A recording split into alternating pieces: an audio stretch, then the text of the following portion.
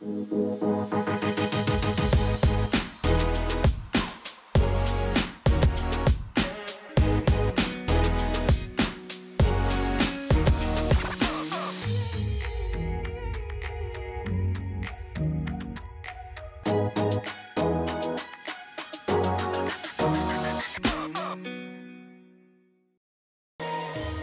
we prepare to celebrate the resurrection of Jesus Christ, you are invited to join us for a special virtual Ash Wednesday worship experience. Wednesday, February 17th at 7 p.m. We will also observe the Lord's Supper. Items needed for the Lord's Supper are bread of any kind, unleavened bread or crackers if possible, dark red juice, grape juice, or a non-alcoholic wine, if possible, and designate a member or members of your household to gather everyone and serve the elements of the Lord's Supper. Join us for a special virtual Ash Wednesday worship experience, Wednesday, February 17th at 7 p.m. as we kick off this season of Lent.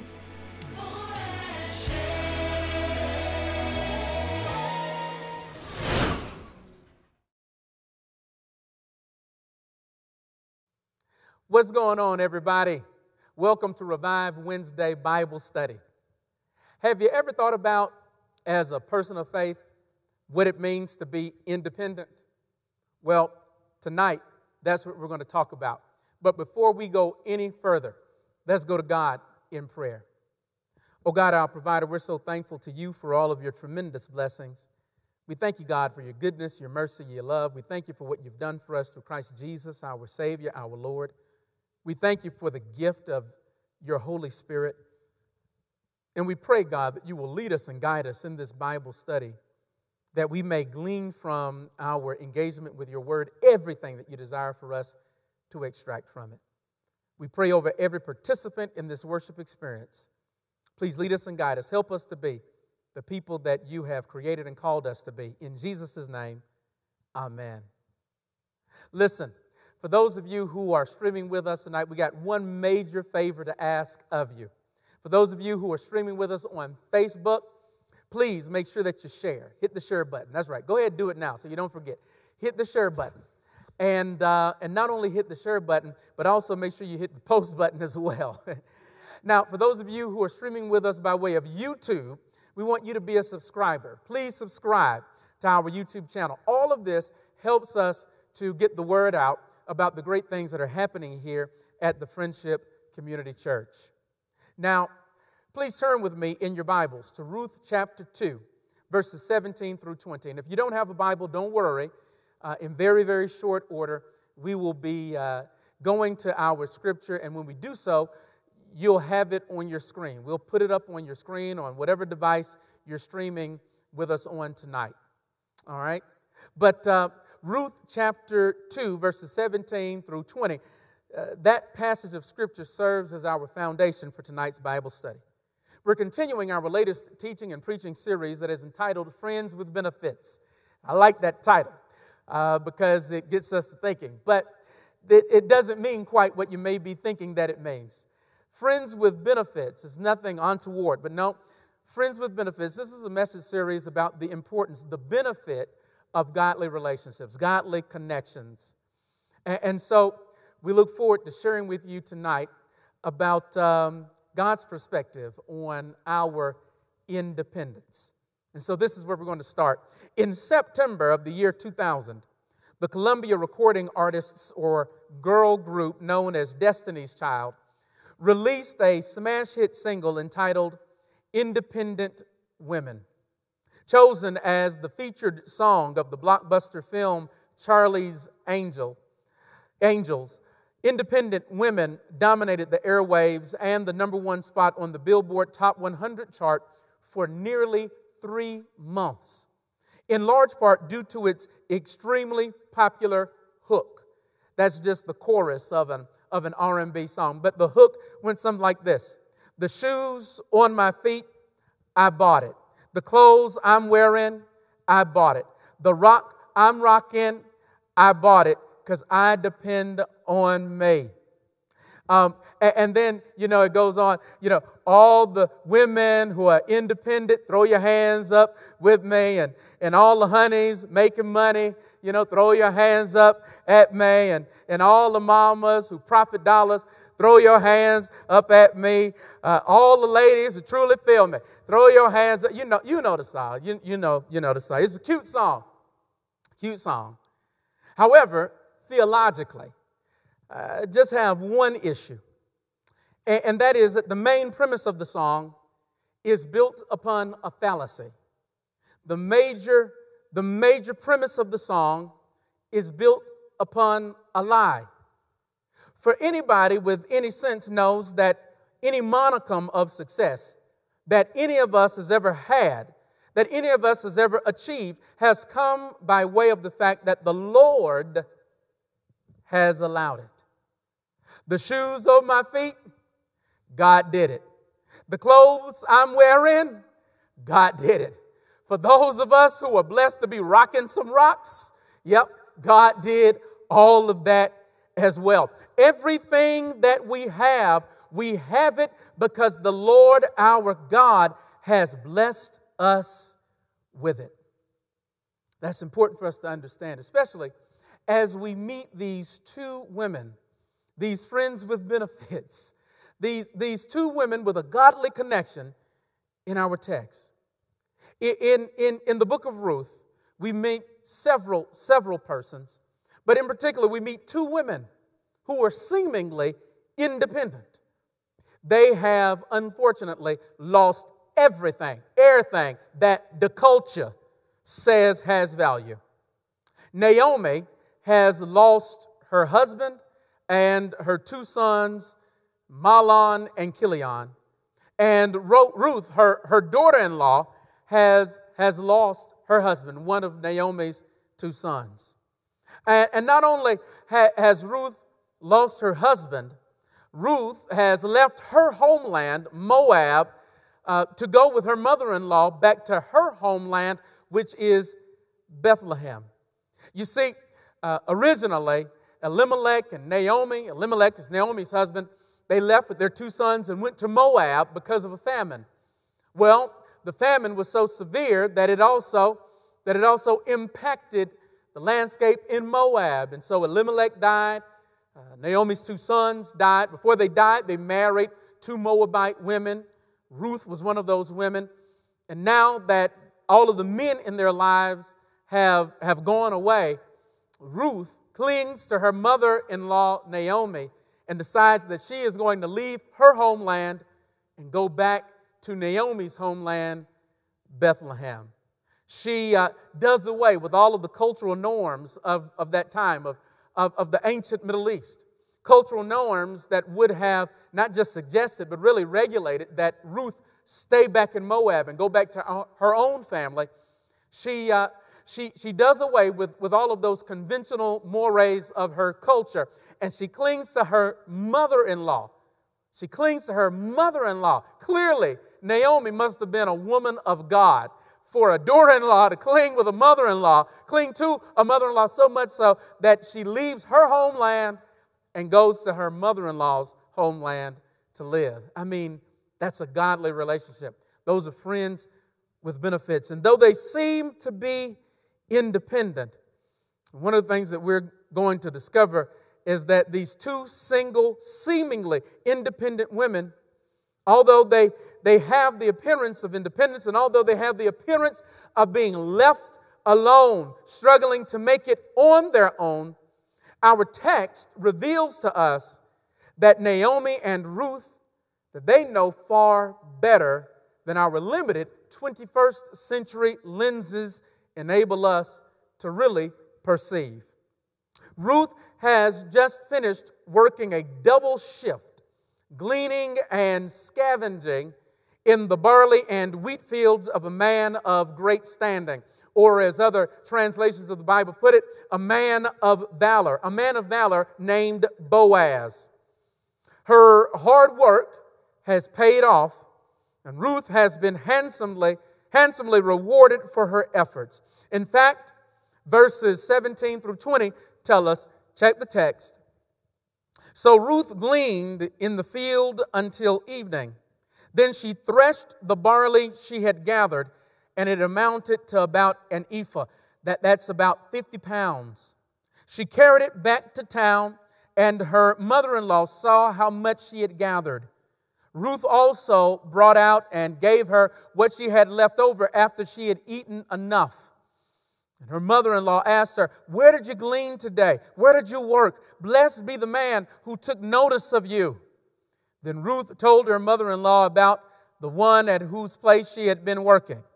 "The name of the man I worked with today is Boaz," she said. "The Lord bless him," Naomi said to her daughter-in-law. "He has not stopped showing his kindness to the living and the dead." She added, "That man is our close relative. He is one of our guardian redeemers." Go back to verse 20. This is important. "The Lord bless him," Naomi said to her daughter-in-law. "He has not stopped showing his kindness to the living and the dead." The living and the dead. Please don't rush past that, for this one statement pronounced by Naomi marks a huge shift in her life. This woman who has lost everything that her society, everything that the culture says has worth, everything that the culture says has value, this seemingly independent woman who appears to be left to struggle on her own and subsequently is of the belief that God does not see her as a friend, who is subsequently of the belief that God sees her not as a daughter, but rather that God sees her as his enemy because of everything that she's had to suffer, everything that she's lost. She is convinced that God doesn't see her as a friend, that God does not see her as a daughter, but that God sees her as an enemy. Why else would she be suffering the way that she's suffering? Because of what has now happened, she now sees that God has not forsaken her. Because of the events that transpire in our passage, Ruth chapter 2, verses 17 through 20, we just read it.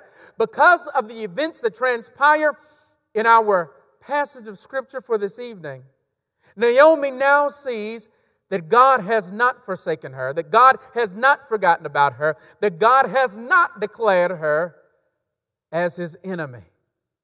Naomi sees Ruth, and Naomi sees all that Ruth has been able to accomplish. And Naomi is so overwhelmed by this significant blessing, which provided her with the sign that she so desperately wanted and needed, the sign that God was still with her. Naomi breaks out in a prayer of praise. She says, "Lord, bless him." She says, "Lord, bless him, the one who has done this, the one who has been so good to my daughter-in-law. Lord, bless him, the one who is responsible for this wonderful act." And then she says, not about Boaz. The first part was about Boaz. Lord, bless him. The him in that is Boaz. She's talking about Boaz. But now she turns her attention from Boaz and she turns her focus to her God. And she says, not about Boaz, but about her God. She says, he has not stopped showing his kindness. You say, but Torrin, how do you know that she's not talking about Boaz? How do you know that she's talking about God? Can I teach it? It's because of the verbiage that she employs. She says, he has not stopped showing his kindness. Stop right there. The word that is translated in our text as kindness is the Hebrew word chesed, H-E-S-E-D, chesed. And there is no direct English translation of the Hebrew word chesed. the best that we can do is a definition. God's ever-loving kindness. Now notice I said God's ever-loving kindness. It's because this is an attribute of God. And most often when you see the word employed, chesed, it is not a word that is used to describe something that a human being has done. But typically, in the Old Testament, when we see the usage of the word chesed, it is a reference to something that God has done. And so from that, we can glean from the text that Naomi has taken her attention away from her relative Boaz and has now placed her attention on the Lord her God. And so she says, God, has not stopped showing His kindness. She makes a turn. She shifts. She thought that He had stopped loving her. She thought that He had stopped caring for her. She thought that He had made her His number one enemy. But she says, no, I can't think that way anymore. Got to stop my pity party. No, He has not stopped showing His kindness, His chesed, His ever-loving kindness to the living and the dead. And the dead. What a wonderful day it is for Naomi. The question is, however, can we handle it? I know. You say, Torrin, what do you mean, can we handle it? That sounds universally good. I don't know why you emphasize those three words and the dead, but other than that, I don't know why you would think that we can't handle this. Well, please understand that in our text, what we have presented before us is a radically monotheistic theological position. I'll say it again. What we have in our text is a radically monotheistic theological position. A radically monotheistic theological position that is implied here, that not only underscores our text, but underscores the entire book of Ruth. That is what we find in this text. A radically monotheistic theological position that not only underscores our text, but underscores the entire book of Ruth, which is, here's our first point of power, the God who allows us to experience good times is also the exact same God who allows us to experience bad times. That is a radically monotheistic theological position, that the God who blesses us to experience great times, the God who blesses us to experience great laughter, is also the God who allows us to experience horrible times. The God who allows us to experience times in which we are absolutely inconsolable, drowning in our tears. That is a radically monotheistic theological position. You see, for as much as some of us deeply spiritual residents of third heaven folk, as much as we try to and want to force Naomi to forget about her losses of yesterday and just revel in her blessings of today. Girl, you got to get over that. You know, that was yesterday. As much as we want Naomi to forget about her losses of yesterday and her grief of yesterday and just revel in her blessings and the good tidings of today, understand, sister girl does not oblige. Sister girl ain't having it. No, Naomi says God has not stopped showing His kindness to the living and to the dead. And the dead. Listen, the reason why I keep emphasizing those three words, and the dead, is because in those three words, and the dead, Naomi makes us have to wrestle with the fact that the same God who allows us to experience joy is the same God who allows us to experience dejection. As much as we want to make Naomi forget about what happened to her yesterday, as much as we want to make Naomi forget about her losses, she says, you can't make me forget about my losses. And she says that God has not stopped showing his kindness to the living and the dead. I'm going to remember what I've lost. God hadn't stopped showing his kindness to the living. She could have stopped there, but she doesn't. She said, forget y'all. I'm not going to keep just moving. I'm not just going to pretend like what happened to me didn't happen to me. God has not stopped showing his kindness to the living and the dead. She remembers. And she makes us have to wrestle with the fact that the same God who allows us to experience elation is the same God who allows us to experience depression. I know you don't like that, but the same God who allows us to experience love is the same God who allows us to experience loss. I love Naomi for that.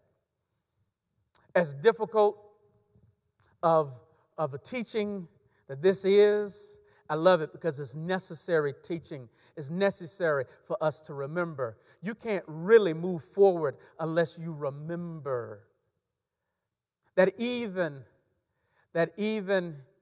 at the worst times of your life, that God has still been good to you, but he's not good to you in a way in which he forces you to forget about what you've lost.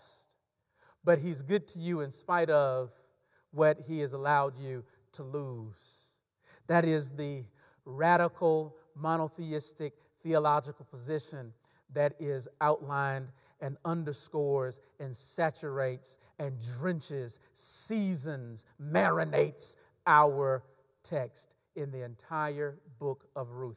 If you don't get that about God, you can't get this book of Ruth.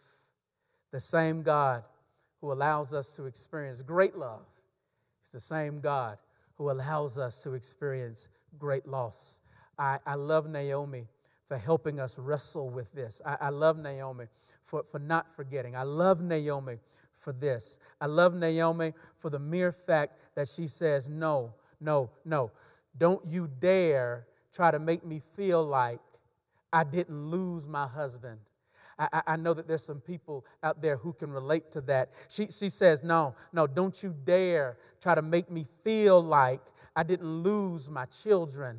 She says, no. Don't you dare come with some wacky theology about I can shout it out. No.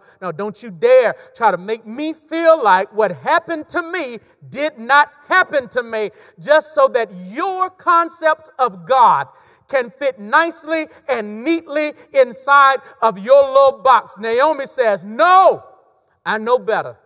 I went through it. No. The same God who has given me happiness today. I don't know why God did it, but he allowed me to experience heartbreak yesterday. Yet, and that brings us to our second point of power. I've come to find out through Naomi that the awesome thing about God is that regardless of whether times are good or times are bad, God is always with us. In great times, in terrible times, God is with us. And that's the awesome thing about God. Yeah, granddaddy and grandmama, they were absolutely right that even when you cannot track God, you can still trust God. God is with you. All right. And put it like this. My beautiful wife, Tiffany Nicole, she is a lover of those kind of murder mystery shows. I mean, she loves them. You know, How to Get Away with Murder, CSI, Los Angeles, New York, New Orleans, whatever city they in. She loves all that, you know, First 48, Forensic Files. I mean, she loves all that kind of stuff. And so even though that's not necessarily my cup of tea, I have kind of forced myself to watch enough of those shows in order to pick up a pattern. And one of the patterns that I've discovered in those shows is that when the detectives arrive on the scene, one of the first things that they do is they began to look for fingerprints. And as they dust for fingerprints, after the fingerprints or after their dusting has been analyzed, or however they do it, whatever they take, and they go back to the lab. Yeah. What I have discovered is that they will often discover, by way of the fingerprints and the analysis of the fingerprints, that they will discover that there was someone present at the scene that they didn't realize previously was present at the scene. Yeah, when they go through their analysis of the fingerprints and all of that stuff, what they do, one of the things that they oftentimes discover is that there was someone present on the scene that they did not previously realize was present on the scene. Oh, this is going to be real good. I need y'all to come. I need y'all to come a whole lot closer tonight. But because if you were to go back and if you were to dust for fingerprints at the scene of all of your bad times, if you were to go back to the scene and dust for fingerprints during all of the horrific events that have transpired in your life, if you were to go back to all of the downright ugly periods of your life and dust for divine fingerprints, I'm talking about those times in your life when you thought that you were left having to struggle all by yourself, when you thought that you were left having to scuffle all by yourself. If you would just go back and dust for fingerprints, you would come to discover that there was somebody present at every one of those scenes that you never realized. If you just went back and dusted for divine fingerprints, you will discover that when the conditions of your life were at their worst, God was right there by your side. And I just got to know. I know it's Bible study, but I've just got to know, is there anybody out there in our virtual worship space who is dependent enough on God to say, thank you, God, for always being with me. Thank you, God, for always being by my side. Thank you, God, for never leaving me nor forsaking me. You might not see him, but God is with you. You might not feel him, but God is with you. You may not understand why God is making you contend with what you're having to contend with, but God is with you. And as long as God is with you, you can be certain that God is going to bring you through what you are going through. God loves you too much to leave you by yourself. God, he's always with you. He's with you. I wish I had a more profound way, a more prolific way of saying it, but I don't. God is with you. I don't know who I'm talking to tonight, but I want to drill that down. I want you to understand that. No matter what you're dealing with right now, God, in all of your not understanding why God is allowing, and all of your confusion about why God is letting this happen, just know God is with you. And check this. The only thing that the presence of God, it's going to get even gooder. I know that's not a real word, but I say it anyway. It's going to get even gooder. The only thing that the presence of God's love in our lives is contingent upon is God's faithfulness, not ours. The only thing, in case you think I said that the wrong way, the only thing that God's love for us is contingent upon, the only thing that God's care and concern for us. The only thing that God's presence in our lives is contingent upon is God's faithfulness, not ours. I know. I just completely messed some people up right there. I know there's some folks watching me right now that you want to debate that with me because you've made it up in your mind that the reason why God is present in your life is because you come to church every Sunday and you're in Bible study every Wednesday. You have made up in your mind that the reason why God blesses you is because of all of the things that you do. You've made up in your mind that the reason why God is so good to you is because you're so good. And I want to suggest to you, no. I want to impress it upon you that the reason why God is good to you ain't because you good, but the reason why God is good to you is because God is great.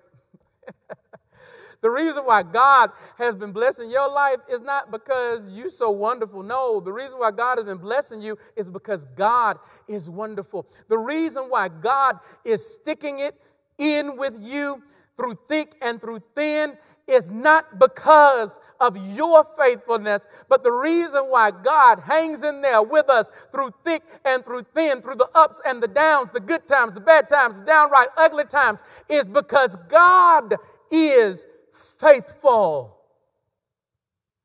Listen. There is no doubt that as Naomi goes from one emotional extreme to the other, just as we all do, there's no doubt about it that Naomi does indeed get some things majorly twisted. That whole thing about don't call me Naomi, call me Mara, because I'm bitter. Life has made me bitter. God sees me as public enemy, number one. She got that twisted. But it's not just her. We all get this stuff twisted from time to time. We can all get in our feelings to the point that we get it twisted. Understand, don't forget that prior to Ruth walking in the door, Naomi, she's lost everything. Women in the ancient Middle East, they had no rights. They needed the men in their lives for protection. Women had no legal standing. It was difficult even for a woman to own property in the ancient Middle East. They had no rights. And so that's why it was so important for a woman, after she left the house of her father, to be with a good husband and to prayerfully to have male sons, so that those male sons would be able to take care of her, protect her. After her husband died, all of that was gone. No daddy, no husband, no sons, no nothing. Naomi is in desperate straits.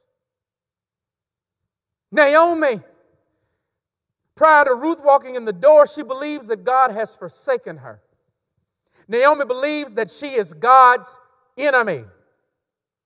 And so there's no doubt that Naomi's faith is a little faulty.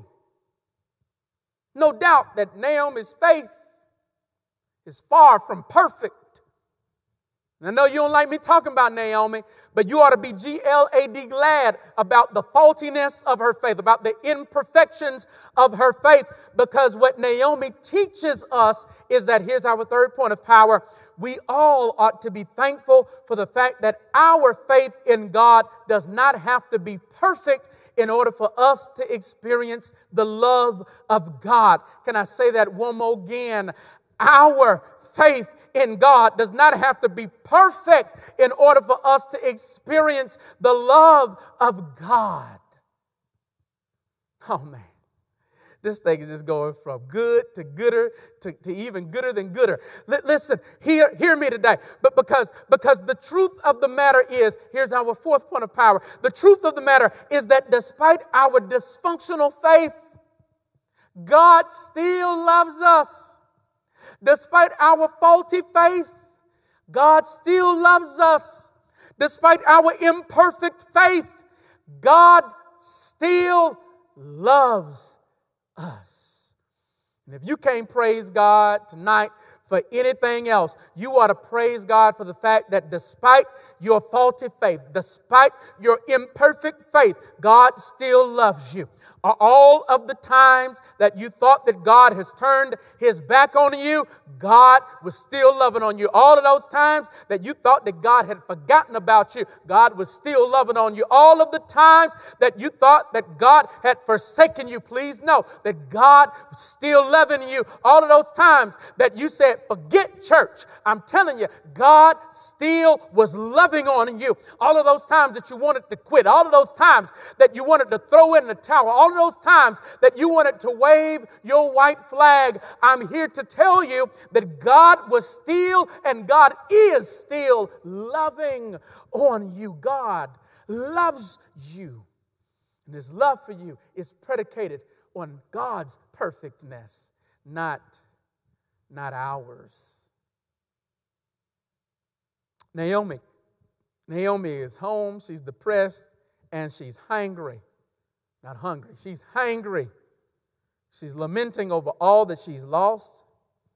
And she is just about convinced herself that God no longer cares about her. She has just about convinced herself that God no longer cares about her.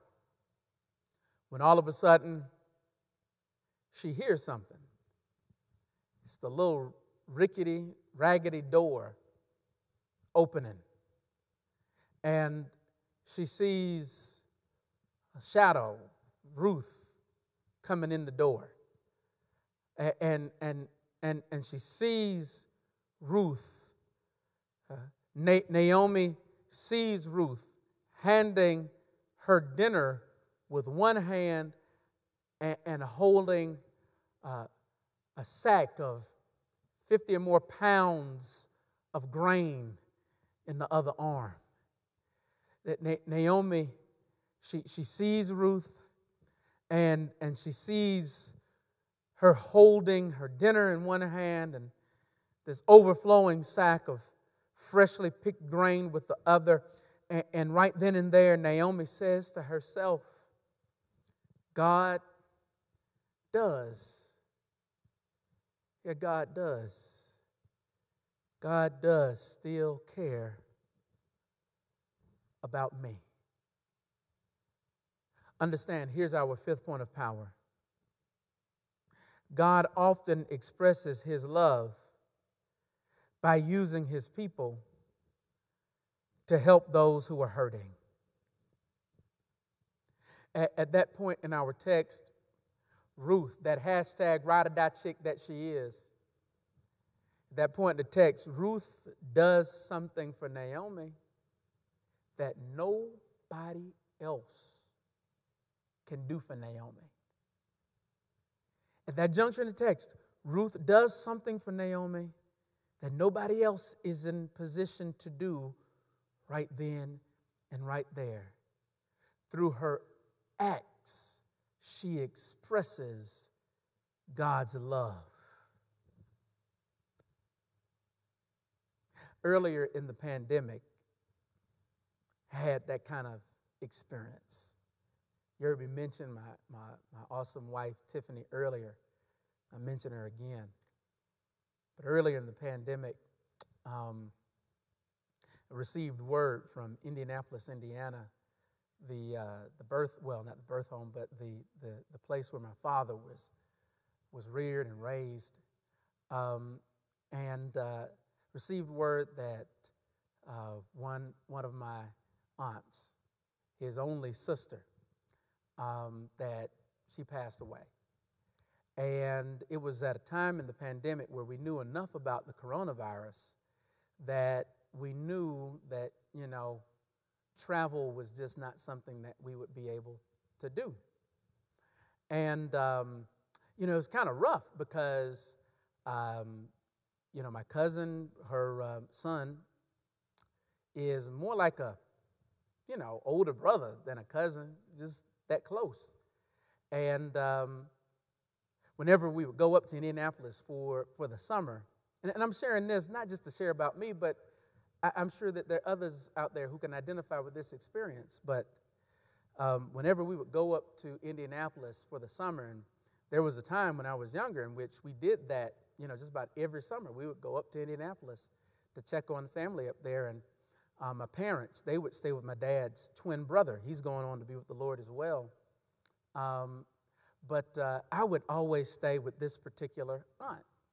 And so, man, it was kind of tough, but you kind of have to know me. I process things. I'm much more of a head person than a heart person. And so processing things with me, you just not going to see me just, having just big breakdowns and stuff like that. That's just not me. It's not that I'm trying to be anything. That's just not me. I'm not saying there's anything wrong with that. It's just not Torrin. Much more of a head person than a heart person. And so, but it got to me one particular night, and after I'd said my prayers, and I was just sitting on the bed, and I just started just weeping, and Tiffany, she noticed, I guess, that I was just sitting on the side of the bed for a while, and she just came and sat by me. Rubbed me on the back, put her arm around me, and man, it just made such a huge difference in terms of helping me. She didn't really say anything, but just her presence just meant the world and all, and really helped. And I figured out why. It's because Tiffany was the only person in the world that could have done that for me. Tiffany did something for me at that point in time that nobody else in the entire world could do for me. In that time of need, she was present with me. I mean, she was right there for me to be able to lean on. She expressed God's love to me. And so on that night, I realized something, and certainly as thinking about that night, I want to share what I realized with you. That experience, it reaffirmed. Here's our sixth point of power. It reaffirmed in me that we all need the love of God too much to ever want to be independent. Let's pray about it. Oh God, our provider, you're so awesome, you're so wonderful, you're so kind, you're so loving. So much so that even at those times in our lives in which we don't understand what you're doing or why you're doing to us what you're doing to us, we do know that we can trust you. And so we thank you for being able to depend on you. We thank you for not having to be independent. We thank you for not having to do it by ourselves, strike off on our own. So right now, not only do we thank you for this faith that we have, but we pray for those who are on E, for those who are in dark places right now, for those who are really relating to Naomi right now, both women as well as men, but both adults as well as kids who are really relating to just how beaten up Naomi was feeling. So we pray for them right now that they will feel your presence through godly connections, that you will dispatch Ruth-like people to their lives so that they can experience your love, so that they can experience your care and concern through others. Oh God, we thank you, we love you, we lift you. We praise your name for every godly relationship that you've blessed us with. In Jesus' name, amen and amen. Listen, if you're watching this evening and you don't have a connection to God that goes through Jesus Christ, and you don't know how to do that, you know, it's something that you feel as though you need, but you just don't know how to do. Let me tell you something. Don't let tonight end without establishing that kind of relationship. Don't let tonight end without establishing a connection to God that goes through Jesus Christ. It is the most important thing that you could ever do. And it's not something that you need to put off. Got to do it right here and right now. If you don't have a connection to God that goes through Jesus Christ, I implore you, I urge you, do it right here. Do it right now. There are 7 days in a week, and none of them are named some day. What we have is right now, right here. And so we urge you to receive Christ. One of the very simple ways in which you can receive Christ is by praying the prayer of salvation. Matter of fact, you can repeat these words, the prayer of salvation. You can do it right now. I want to lead you in that prayer, if you will allow me. Come on, repeat after me. Oh God, you are my Redeemer. I admit that I am a sinner. And so I thank you for Jesus and the cross. I confess with my mouth that Jesus is Lord. And I believe in my heart that you raised him from the grave. And because of what you have done, I am saved for now and forever. Amen and amen. If you prayed that prayer with certainty and sincerity, the words are absolutely true. You are saved for now and forever. Amen and amen. Welcome to the family. But listen, here's what we need you to do. We want you to let us know about your decision. And the way that you let us know about your decision is simply by texting the word friend to the number that you see on the screen. 404-637-2223. Simply text the word friend to the number that you see on the screen. And I tell you, we have nothing better to do than to celebrate what God is doing in your life.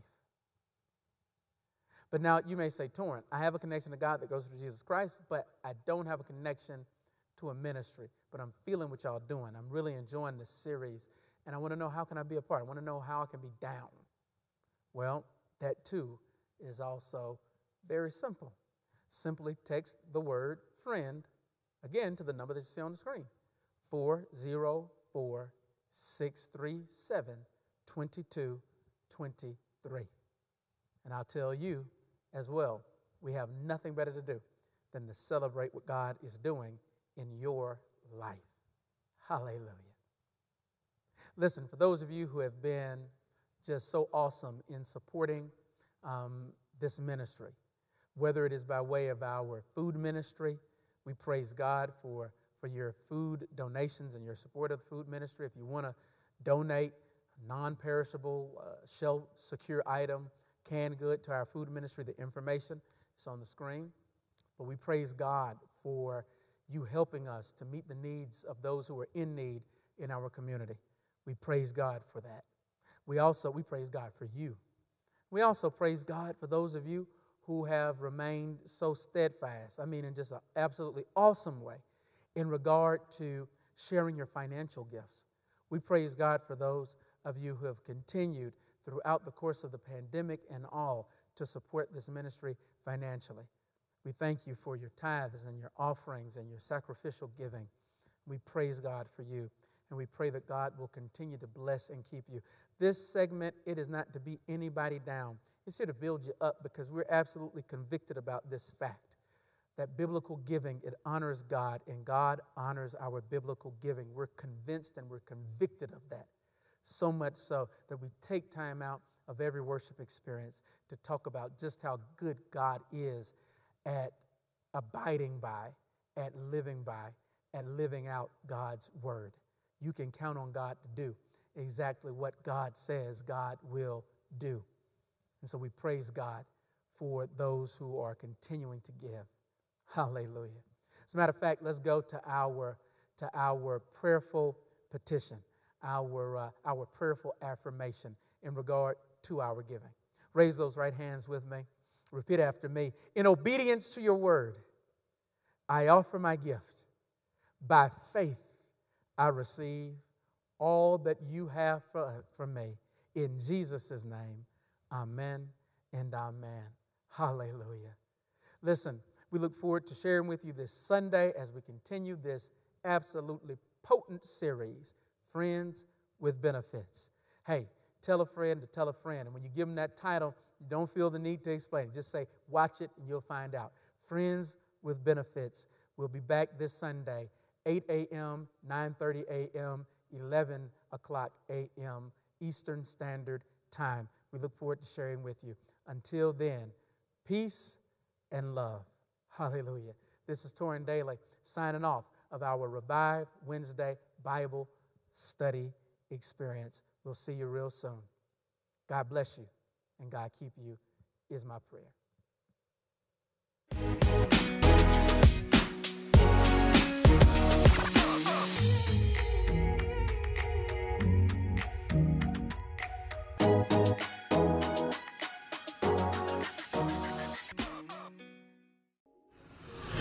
Here is this week's news.